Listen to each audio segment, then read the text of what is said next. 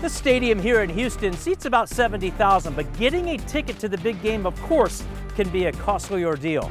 Even a seat like this one high up could cost $5,000 or more on the secondary market. The league only makes 1% of the tickets available to the public via a lottery system. Teams and sponsors get the rest. It's the reason for the outrageous prices each and every year. Thanks, John. This big game moment is sponsored by the 2017 Chevy Silverado. Start your year off strong. See your New Mexico Chevy dealer.